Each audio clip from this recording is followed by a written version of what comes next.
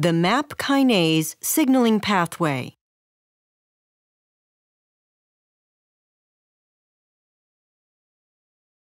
The MAP-Kinase signaling pathway in the normal cell. The designation MAP-Kinase, abbreviated MAPK, originates from one of the first members of this protein family, the mitogen-activated protein kinase. The MAP-Kinase pathway begins with the binding of a ligand, for example EGF, to the extracellular portion of a membrane-bound receptor of the family of receptor tyrosine kinases, abbreviated RTKs. Ligand binding leads to the dimerization of two subunits of the receptor tyrosine kinase. At the inner side of the receptor, tyrosine kinase domains catalyze phosphorylation of itself and also of the other subunit. Next, the growth factor receptor-bound protein 2, GRAP2 for short, can bind to the phosphorylated RTK. The protein SOS, named after its homologue son of sevenless in Drosophila, is able to bind to the membrane-bound protein RAS. Inactive RAS is bound to the nucleotide guanosine diphosphate, GDP.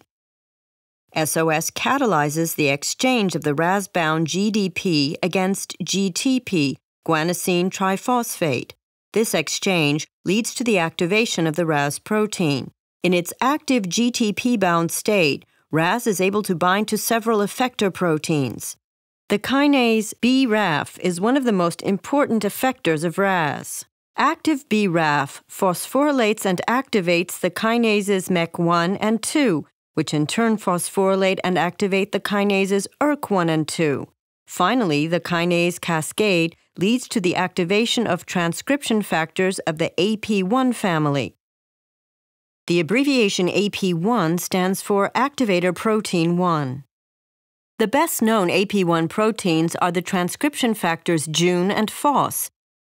After their activation, Jun and Phos move to the cell nucleus, where they form a heterodimer and bind to an AP1 motif of the DNA.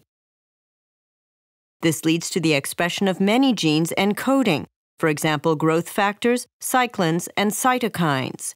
As a direct consequence, cell proliferation is activated.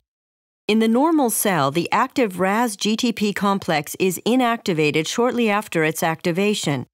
In this way, a permanently active MAP-Kinase signaling pathway and undesirable effects are avoided. RAS-GTP is inactivated by the GTPase activating protein, also known as GAP. GAP binds to RAS-GTP and increases the very weak GTPase activity of RAS by several orders of magnitude. GAP achieves this activation by providing a domain that assists the RAS protein in the hydrolysis of GTP. The bound GTP is hydrolyzed to GDP. GTP-bound RAS is no longer active and can no longer bind to B-Raf. As a result, the MAPK signaling pathway is turned off.